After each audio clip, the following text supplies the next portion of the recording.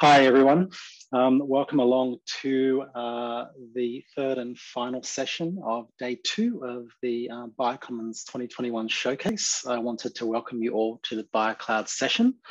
My name is Dr. Steven Manos. I am the Associate Director of Cyber Infrastructure at the Australian BioCommons, and I have an assemblage of wonderful colleagues and collaborators who are going to be sharing ideas and things we're doing together around this idea of the BioCloud. I'd like to start by acknowledging and celebrating the first Australians on whose traditional lands we meet. And for me, that is the Wurundjeri people of the Kulin Nations.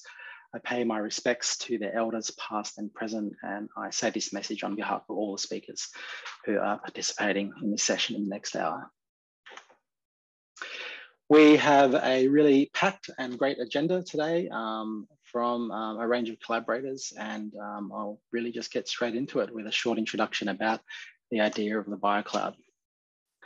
So I'll start off by saying that this very deliberate blank slide is the experience that researchers or users of computational infrastructure have of the computational landscape when they start.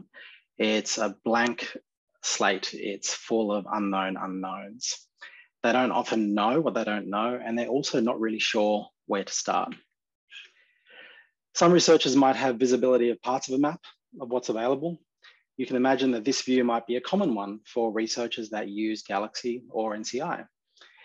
The map of what's available to you tends to be very localized and very limited in scope. Here's another possible view where researchers might be getting data from the BPA data portal and analyzing it on their institutional HPC facilities. But the reality is that there is a map which we as the BioCommons and the collective understand deeply now, but it is a complex ecosystem. It has a lot of moving parts, and really it results in mass confusion because it's down to individual researchers to do the head scratching of how do I get access, how do I move data, how do I manage my identities across all these things? And in a sense, researchers need to be the network switch to make these things interoperate, to make these things talk to one another. And the challenge is that this mass confusion results in limited adoption, and ultimately limited value is derived from this map of investments that honestly probably cost hundreds of millions of dollars to build. So our response to this complexity is the BioCloud program. And in short, the BioCloud aims to create an integrated set of services adapted for life sciences research, underpinned by infrastructure and expertise in Australia and internationally. The way we think about the BioCloud is with this BioCloud framework. On the right here, I think we're very familiar with the fact that policies and processes in front of computers like at NCI and Pawsey provide capacity to these systems. And that capacity, the compute, the data storage is provided to you. But bioinformatics is data intensive. It's distributed. It involves distributed people. It's multi-tool, it's multi-language. It's got distributed compute, distributed data sources, products, and distributed data stores as well. So we end up with all these other things on the left-hand side as well. And it's really left to the researcher to sort all these things out on the left.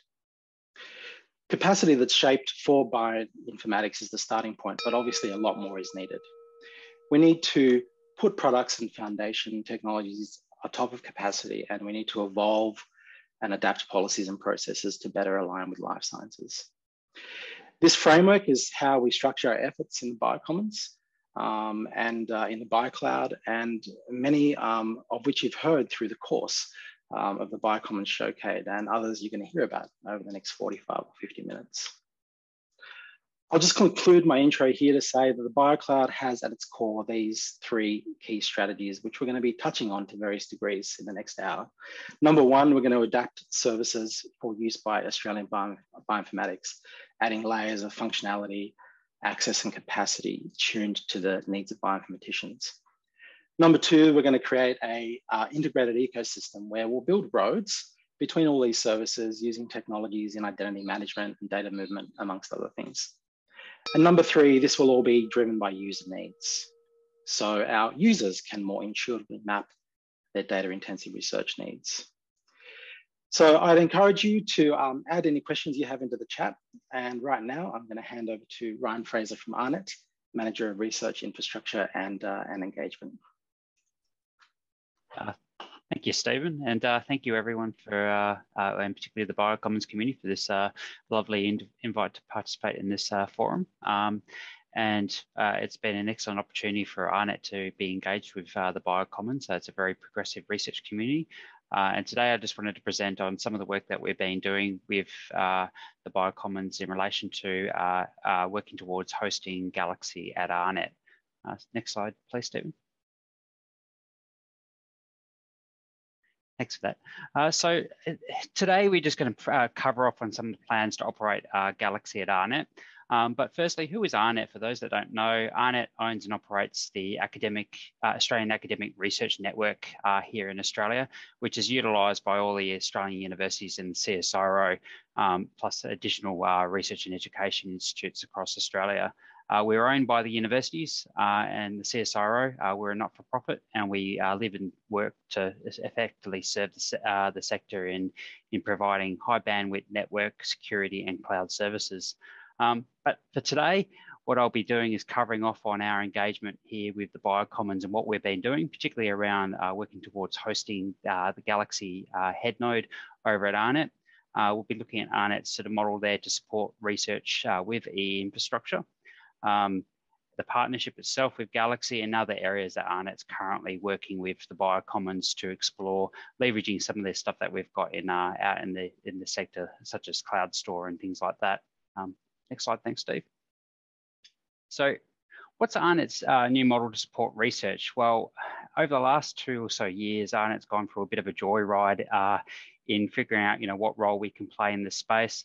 Back in 2022, we sort of put out there that we would look towards provisioning compute and storage alongside other offerings in the sector.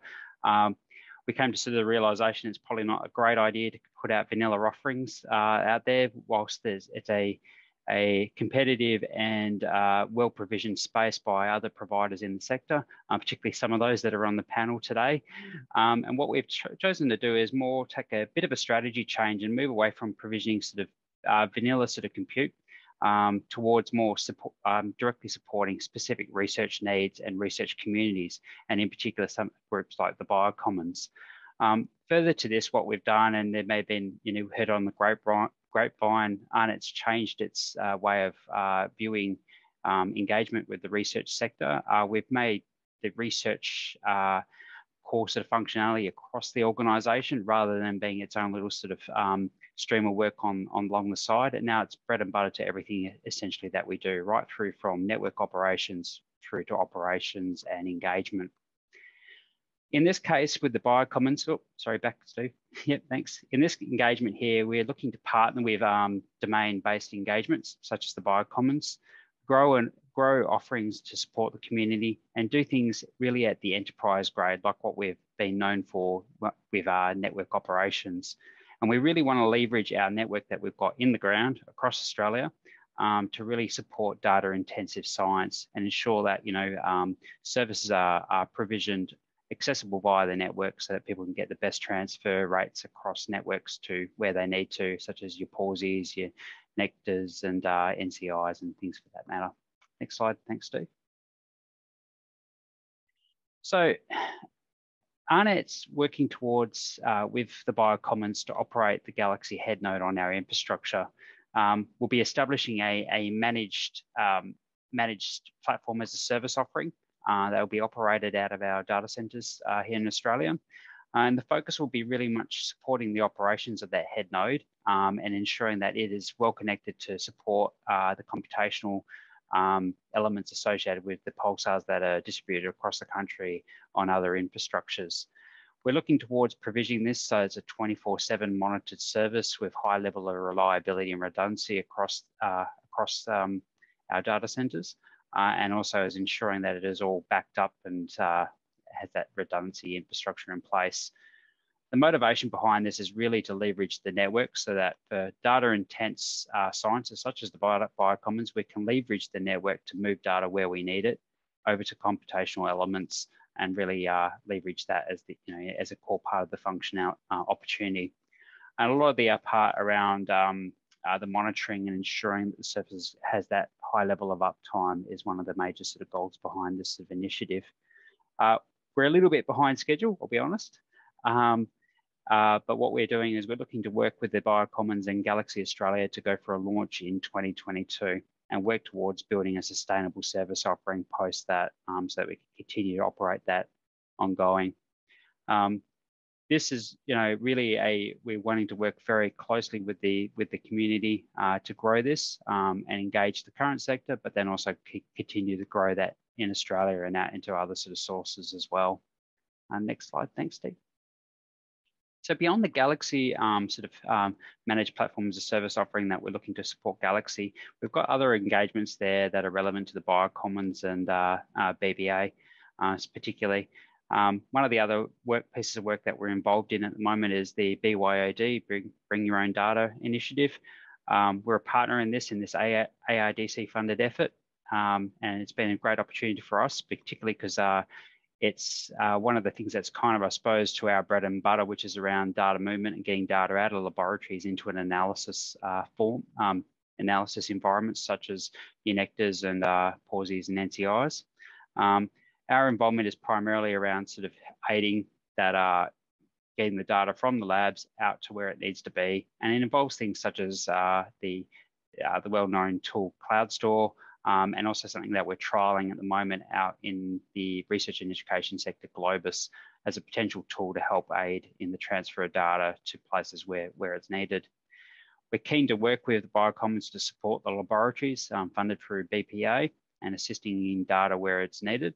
And it's also, from our perspective, and I'll be honest, we get a little bit out of this because it's really helping us guide us where we take CloudStore. And as you would have known, if you were at the recent eResearch conference, we're looking at relaunching CloudStore as a new implementation later in 2022.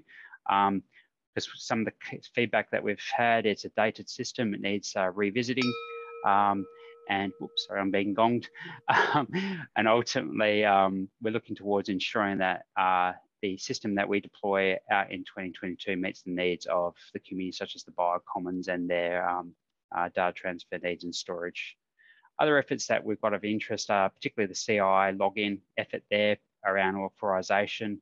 And we've got an ongoing conversation there with the RCOS container community around potentially hosting registry technologies over at AARNet. And I know Carmel's online there, so that conversation, I think, keen for us to continue that one, particularly because I see there's benefit there for the BioCommons community. Next slide, Steve. There you go. So look, we're really excited about this engagement, keen to continue to work with the BioCommons, and I'll leave it at that. So I'm under time. Thank you. Thank you very much, Ryan, and thank you very much for keeping the time. So over to Carmel, who I'd like to introduce, who is the Director of eResearch Infrastructure and Services from the Australian Research Data Commons. Over to you. Stephen, and thank you, Ryan. Thanks for the opportunity to present today. So if we can go to the first slide, please. So I wanted to just give you a little bit of background about the Australian Research Data Commons, ARDC. So that's us on a page, really. Basically, we're across the whole research life cycle, and we have a national focus. And we are fully funded by INCRIS, and we co-invest to develop platforms and compute across the whole ecosystem. I'm the Director of Storage and Compute, so providing the foundational infrastructure with the Nectar Research Cloud, and also with data retention. And the next slide, please. So this is just a quick overview of the ARDC Nectar Research Cloud. Important to note that there is a federation, and that's our federation partners there across Australia and New Zealand. We completed a refresh of our core infrastructure in July this year, so it's a little delayed by COVID and procurement issues. But what it resulted in is us being able to double our national capacity. And the next slide. This is just an overview of the impact that the Nectar Research Cloud has had on Australian research since 2012. And just to point out as well that we are hosting about 20 platforms. They were formerly called virtual laboratories, but also we have projects across all the research fields in Australia. And the next slide.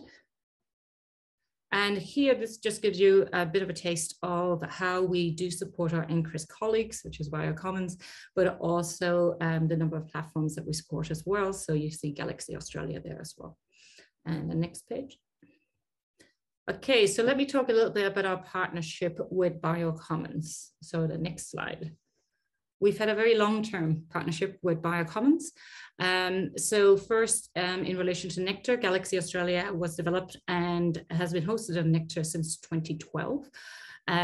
Obviously, Galaxy Australia has been very successful, so we're very excited that the head node will move over to AARNet, but we also have been investing in increasing the cloud computing capacity. And in the last year, we've made a significant investment in new infrastructure with large memory machines. And there's some details about the impact that has had so far on Galaxy Australia.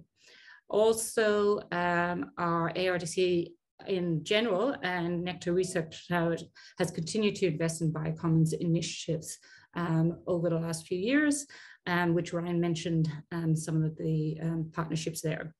And last but not least, we have been investing significantly in cloud infrastructure nationally for the last couple of years. So we've invested over 8 million in our refresh, and we've been investing 4 million plus in leading edge infrastructure at scale. And that leading edge infrastructure has been supporting the ARDC platforms that we talked about, our 2019 and 2020 platforms, which are great across many areas such as sensitive e-research platforms, machine learning, AI, life sciences, eco-commons, etc. And also we play a big role in the national coordination and development of best practice of new technologies. So Ryan mentioned ARCOS. So AARNet, BioCommons, Pawsey, and Monash University, we're all partners in developing the Australian research containers and orchestration services and developing best practice on that. And yes, I will catch up with Ryan because we're looking at creating a proof of concept for that registry. And once that's developed on Nectar, looking at that long-term hosting. So what's next for our partnership? So next slide, please, Steven. What's next is we've been very keen to look at multi-cloud. And I think Steven mentioned at the beginning, one thing we're very keen on is to have that seamless experience for researchers. So it's no longer the remit that researchers would use one type of compute or one type of cloud. So we've been very keen to explore the benefits of commercial cloud for national research advantage. So we're partnering with BioCommons, University of Sydney and UNSW on this initiative until June 2023. So that kind of gives you a sense of the why. We wanted also with the why, there was a lot of, how would I say, there wasn't a lot of detailed research on when people use commercial cloud for research and when they were using Nectar and what would be the benefit. One of the areas that we did see was 24/7 support, but we felt that there was a lot more benefit beyond that. So that's where we've partnered with BioCommons to trial and test the use cases to see how we could use that. It's also part of that ARDC's multi-cloud strategy going forward, being a national research cloud provider. So the what is looking at these three areas: to trial, to explore, and to test. So what we wanted to do was not reinvent the wheel, but work with University of Sydney, who has successfully created a service using Ronin and the AWS platform to create a commercial cloud service for their researchers. So we wanted to leverage that service and develop that service with a national slant. We also want to explore newer technology and innovation at scale. So this is where we had the opportunity to work with UNSW to explore how to use microservices to tag and trace research metadata so we can define compute and storage usage and how we can workflow that through to the right type of compute. So I will talk about the BioCommons use cases in a second. But where are we at? So the when, we're still in our requirements gathering phase, and we hope to have contracts ready by the end of 2021. We hope to have the pilot service up and running in 2023 to trial and test those use cases with BioCommons in the first instance. And then our intention is that we will have complete analysis to see how those use cases have migrated over to commercial cloud, but also produce a national report that will allow us to know how to strategically invest in a multi-cloud future going forward. And then the next slide, please, Steve. So this is just a summary of the BioCommons use cases for commercial cloud. One of the use cases, and excuse the numbering there, but they're all number one to me, those use cases. But here is just to increase the general Galaxy Australia capacity, but also to ensure that we can reach the largest numbers of researchers possible. So not just to restrict ourselves to one type of compute platform, to expand it across multiple platforms. Also to provide specialized pipelines, create that BYO account service, integrate with institutional services, and then last but not least, curate our bioinformatics environments. So we're very much looking forward to continuing our close partnership with BioCommons. Thank you for your time today. Thank you very much, Carmel. All right, and I'd now like to hand over to Mark, who is the head of scientific computing at Pawsey. Thank you. Thanks, Steve, and thanks, Carmel. I hope you can hear me okay. Yeah, so my name's Mark Rowan, the head of scientific platforms at Pawsey, and when I tell people what that means, usually I just tell them it means I'm in charge of everything in the center with a blinky light, which is quite a bit of stuff. Over the last year, we've been deploying and helping raise bioinformatics uptake at Pawsey, and also assisting with kind of the underlying bioinformatics core infrastructure. And it's really part of the development of the emerging infrastructure it's coming from the BioCloud, and this kind of notion really of a compute, or somewhat integrated compute infrastructure that's useful for bioinformaticians.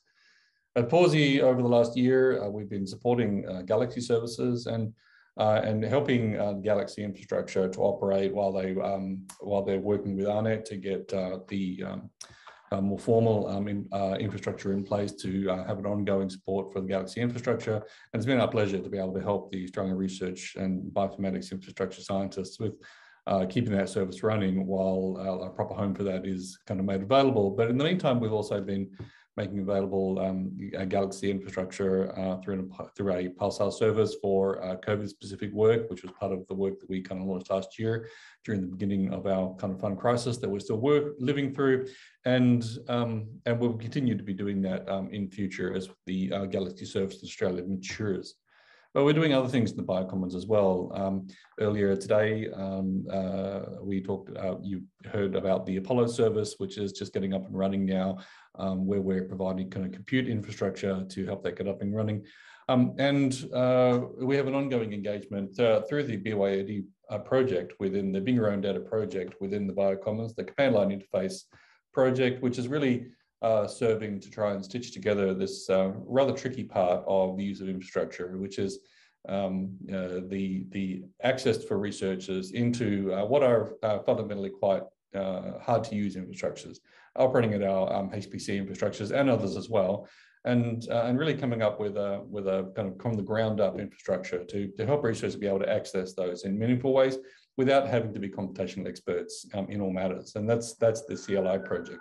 And the other part of the BioCommons infrastructure and support at Pawsey is really just the general support that as we're working through all that and working with customers at Pawsey that are doing bioinformatics, and that's building the staffing at Pawsey so that we actually have people who can kind of talk to bioinformaticians on a kind of an equal basis. It's very hard for me. My background's in climate change and physics. I'm not a very good bioinformatician, and so it's very important for us to have people who can actually talk to bioinformatics and give us good advice on what bioinformaticians really need in order to get their work done. And that's like an ongoing process really at Pawsey that we're really at the beginning of, and which will be expanding further as we get into the next phase of our infrastructure, which leads me to my next slide, Steve, if you don't mind.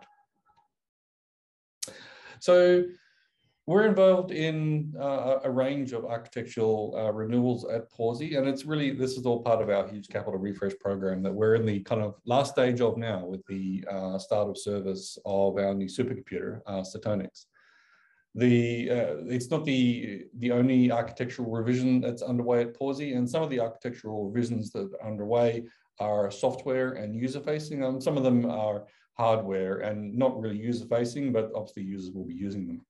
So the biggest part of our infrastructure, which people will be getting access to over the coming year, is Stetonix, our new supercomputer.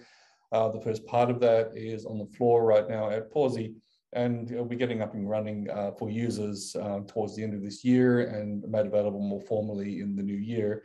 And then towards the middle of the year, 2022, we'll be getting our large GPU cluster up and running, and then getting people and research teams up and using on that.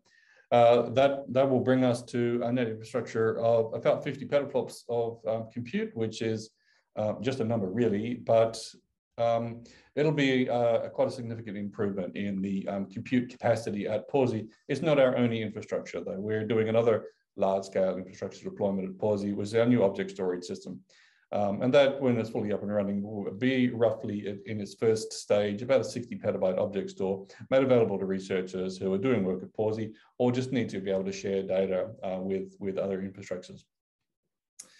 There's another aspect of our architectural work at Pawsey, and it really goes to expanded access. And I'm kind of thinking that a bit broadly, not simply access mechanisms and ways that you apply for compute, although that is part of it. And in the new year, we'll be talking more about additional access mechanisms for researchers, including bioinformaticians, to get access to Pawsey.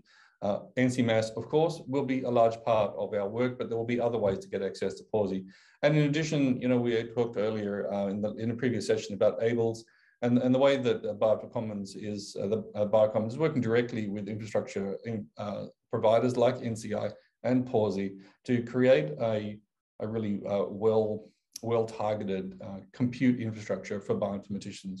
But the other part of it is also providing different sets of tools for accessing the infrastructure, and that's tools of the sort of Jupyter Hubs and Open On Demand, which we currently have kind of in review at Pawsey, the kind of services that we'll be rolling out in the coming year and years, in fact, as we find better and more appropriate ways for people to access infrastructure. Ironically, of course, you know, our work with the BioCommons and the BYD project is around command line interfaces, and I'm deliberately talking about undermining that by making new tools to make this access infrastructure easy to access, but that is kind of where we're headed. And then the last part of our architectural revision is really, it's a software one, but it kind of ties into the way that researchers are using our infrastructure, and it's kind of a moving towards a framework where we're really providing kind of a first-class support for containerized workflows at Pawsey and the underlying infrastructure to make all that work, which is provided through Kubernetes, which is a big part of our work at Pawsey and will be a huge part of our work going forwards. And it's part of our motivation for being involved in the ARCOS project and to helping both the Kubernetes and container usage of the infrastructure become normalized and widely available at Pawsey. Steve, that's the end of my talk. I'm 50 seconds ahead, so you may grant that time to the next speaker, who I think is Sarah. Good luck. Mark, thank you so much for that wonderful overview of Pawsey and activities related to BioCommons and the BioCloud. So I'm just going to do a bit of screen rejigging here and do some sharing. So we're now going to move off the infrastructure side of things, and we're going to move, I guess, more into the user experience side of the story, which is, I think, equally important within the BioCommons context. We're going to start with a short video. One of our collaborators, Dan Oxtham, who heads up experience design at Deloitte, and then we'll be followed by a short talk from Sarah Nisbet, who's the Associate Director of User Experience and Support at the BioCommons. So. Awesome. Thanks, everyone. It's great to be here. My name's Dan Oxtham, and I'm a design director at Deloitte Digital. And I'm here to chat to you about user experience design. So I've been designing digital products and services for over 20 years. And Some of the most fun work that I've done over that time has been when I've been given the opportunity to combine large data sets and large amounts of information and work with people to present that information in a really intuitive and engaging way.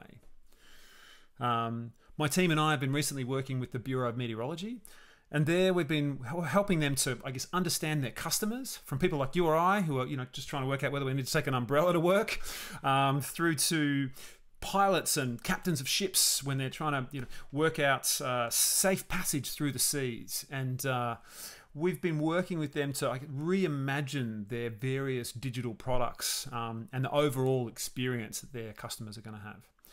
And that's one of the things I really love about design, right? It's the opportunity to work with organizations like yours to do just that, to combine customer information and create and design new products and services that people are going to love using.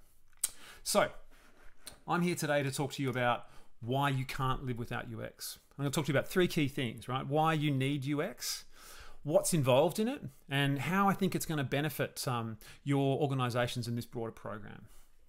So let me tell you a quick story, right? I remember a few years ago, I was working on a project with my team, and we'd been really kind of pushing, burning the candle at both ends, night and day, working on this particular piece of software. And I remember going to start my computer one day, turn it on, poof, nothing.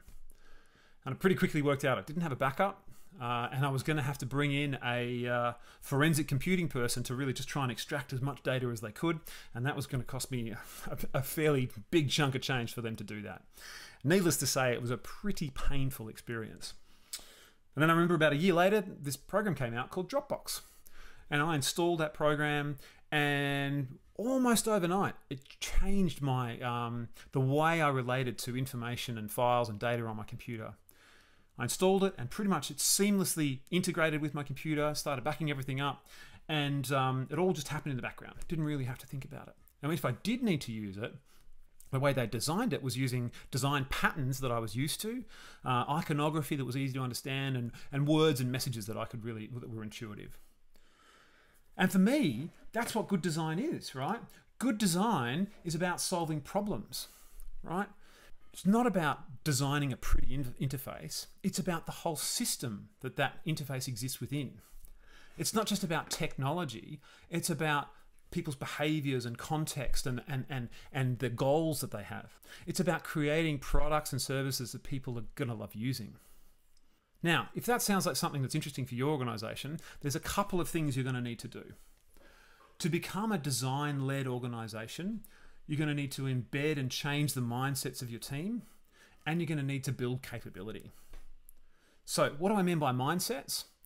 Well, if you're going to foster a design mindset, you're going to need to really focus on what I think are the 3 key areas, right? The first one being building empathy, so understanding your customers. You're going to have to embed an exploratory mindset and enable your team to take risks and iteratively design things to come to a solution. And you're going to have to make sure that your objective and the purpose of the things that you're designing are really on point, and the team can truly understand what success looks like. Once you've done that, you'll need to start looking at capability and building capability, hiring or growing it within your team. And that capability is going to bring a series of tools and frameworks and processes to your organization. And a typical one is this double diamond, where a UX designer is going to take you through discovery, definition, development, and delivery, right? And in discovery, they're going to be really helping you and the team to understand your customer, to remove assumptions and biases that we all bring to problems when we're trying to solve them. Then they're going to be helping you in the define phase really hone in on what is the core problem that you're trying to solve. Think about the Dropbox example. There they were basically fixing the problem around saving files and sharing files. They were the 2 key things that they set out to do. In the develop phase, your UX designers will help you iteratively design the solution and get to something that's really going to answer that problem. And finally, in the deliver phase, they'll be looking at collaborating and refining the solution with your development team, whoever that might be. So why is this critical to your team, and why can't you live without UX? Basically, your team are going to be investing a huge amount of time, energy, and money into creating this program. And if you really want that program to work, UX designers are what's going to help, because they're going to help you and the team make something that is useful, that is, it's something that aligns to the customer problems and it's something that people want to use. They're going to make something that's usable, that's intuitive, that's easy to use. And they're going to make something that's accessible. And I mean that both from a capability point of view for people who have disabilities through to people who have varying different types of workflows and systems that your solution needs to integrate with. So I've given you a bunch of information today about why I think UX design is crucial for you in this program. The need to start embedding design mindsets in your organization and what they are. A quick overview of kind of UX design and the frameworks and processes that they'll go through. But ultimately, if you're going to take one thing from this talk today, it's that UX design is the process that's going to enable you to connect with your customers, to create products and services that they're really going to love using. So that's it. Thanks very much. I hope you enjoy the rest of the day. And if you want to get in touch, you can reach out to me at DanO on Twitter. And I look forward to chatting soon. All right, see ya. Thank you, Dan. Unfortunately, he couldn't make it to be live with us today, so he pre-recorded that introduction to UX. So I'll just get my share screen and Sarah up and running. Okay, over to you, Sarah. Hello. Hi, everyone. Hopefully you can see and hear me. Hi, my name's Sarah. I'm the Associate Director of User Experience and Support at the BioCommons. For those who are wondering, yes, I do have a role at BioPlatforms also, but today I'm here representing the BioCommons. Wow, huge thank you to Dan for that great introduction to UX. What a great talk, and really highlights why we need it and why we need to invest in it. Next slide, please, Steve. So at the BioCommons, we have some really big goals. That's our little badge, number 1. Woohoo. We want to do great things with the research community, and in a lot of instances we already are. I think you've heard yesterday and today that the BioCommons is already making a real impact in researchers' work. We're saving them time, helping them negotiate access to resources, and creating a lot of efficiencies. I think my internet is failing me. I'll just keep going. And we want everyone to have really positive experiences like that, and the ones that you've heard about. Next slide, please. So what's stopping us? We have the will. So I guess for us, an emerging barrier is just the complexity of the BioCommons. One of our greatest strengths and achievements is our partnerships, as you've just heard in the previous session and even in this one. It's enabling access to researchers to an incredible range of infrastructures, services, and a real wealth of expertise.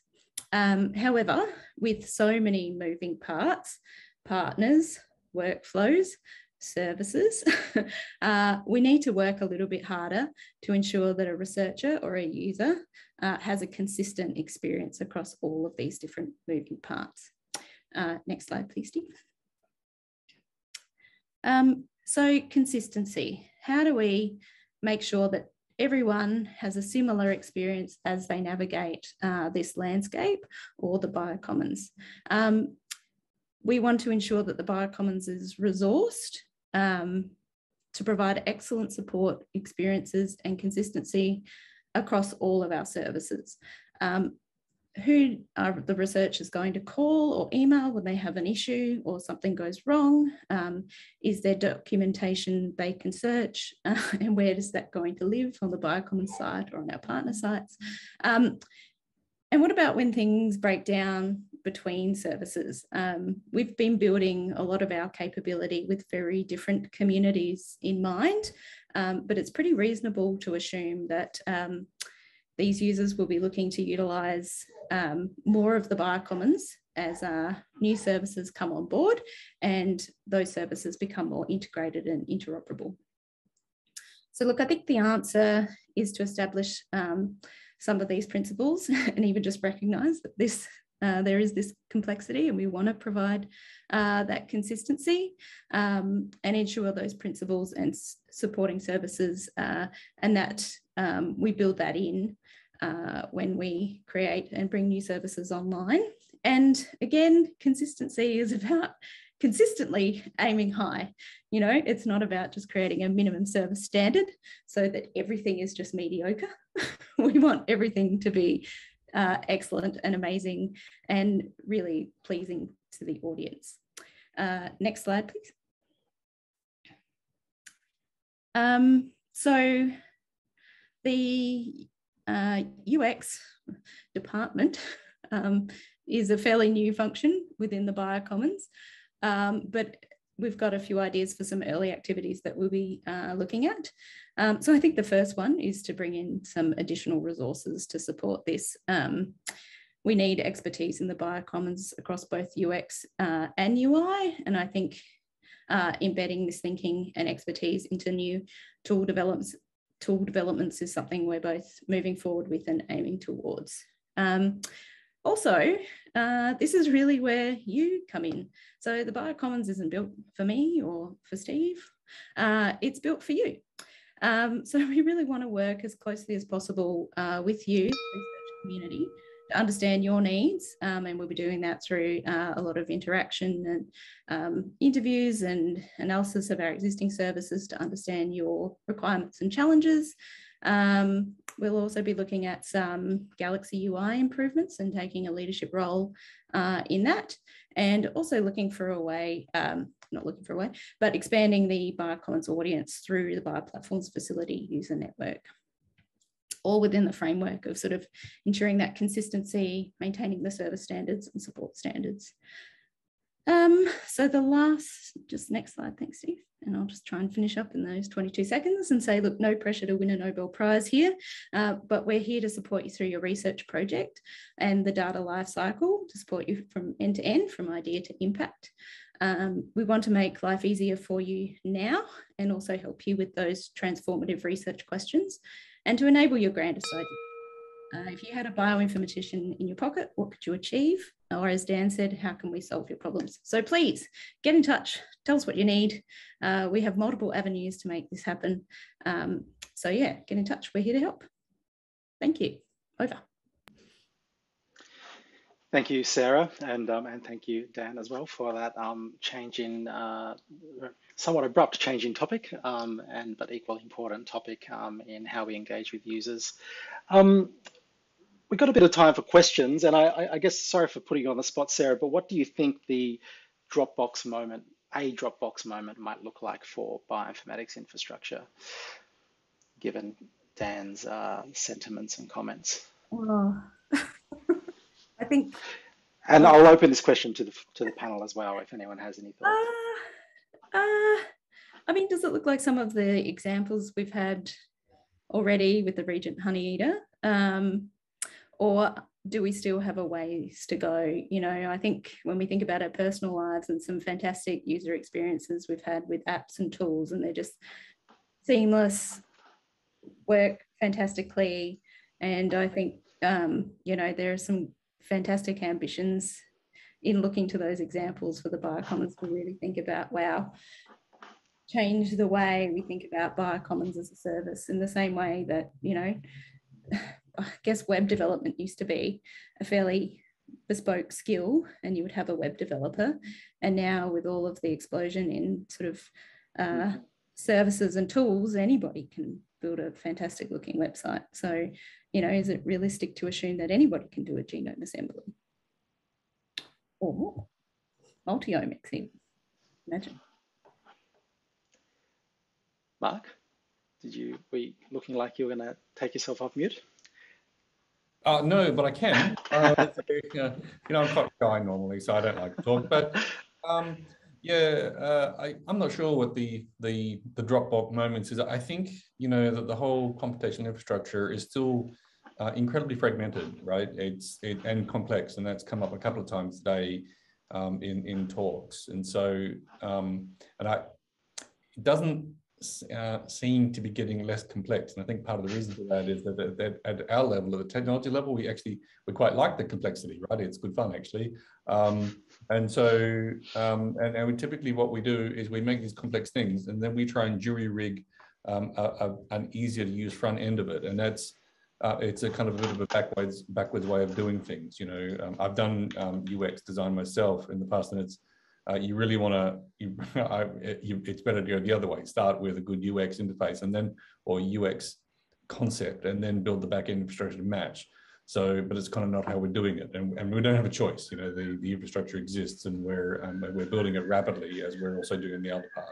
So I think we're on the long road to, you know, not the short path to finding the good way, the nice way to include everybody in the use of this infrastructure. But it's probably also, I think it's the only way. So because we've also got, you know, other work that needs to be done, and a lot of the work that we're doing is, you know, urgent. So, you know, we can't look for the perfect solution. We have to work with the thing that we've got, make it work as best we can, and then also identify where it diverges from what we'd like it to be, and continue to just chip away at, you know, making it better. Yeah. Any other, Carmel, you don't need to respond, but if you had a response, please. Yes, I do actually. So we actually have just hired a web developer with UX experience, because we're obviously developing a lot of new services, front-end services on Nectar. But it was interesting, yeah, that Dropbox moment or aha moment is also thinking about, like, you know, being a national research cloud, obviously we deal with all the disciplines and stuff like that, but all research is digital. So we want to have that balance of people being able to do the research well without having that barrier to using compute or using cloud or using the different services. So it's trying to get that balance right. And I always kind of see as that scale, because there's also that balance of how do we ensure we're delivering, and I love that term you used, Sarah, is that consistency in your service, and consistent excellence, and that service provision, because we're all service providers. And how do you balance that with new technology that's coming on board, and to be flexible and adaptable to new requirements from our research community? So that's kind of the balance that we're looking at the moment. Yeah, that's for me.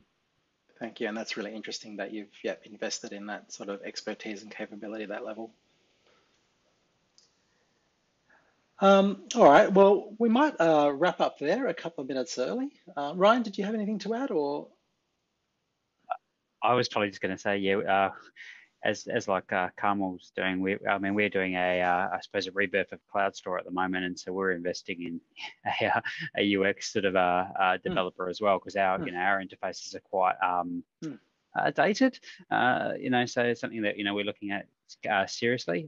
It is tricky, and I think, you know, Mark's have flagged it there. You know, look, we you know, we're researchers dealing with infrastructure, and effectively, you know, we like the tricky, you know, but the tricky is always evolving, and that's what excites us. So we probably put on the wayside, you know, the investment in the simplification for others rather than, you know, seeing that need. Plus, the other thing to sort of that's very meritorious is, you know, that research has, you know, it's becoming more of a group endeavor. It has always been an individualistic sort of endeavor, and, you know, everyone's sort of so it's credit in, or accreditation in sort of the research domain is a very individual sort of viewpoint, and so everyone does everything differently. So it's quite challenging to come up with the UX sort of design that services the broader spectrum, you know, and it's quite a tricky endeavor. And plus, then, you know, you also got I suppose constraints there from a budgetary perspective on how much you actually invest on these functionality, and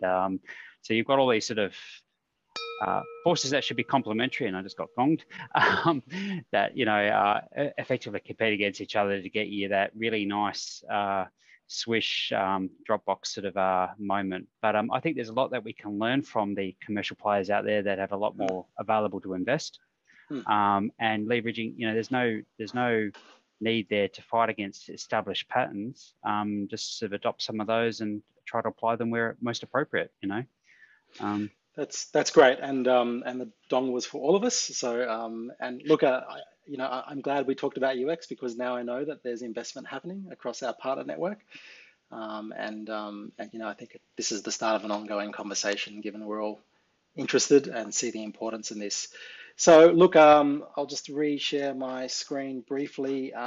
Just wanted to wrap up for this BioCloud session. So massive thank you to Ryan, to Carmel, Sarah, Mark, and Dan.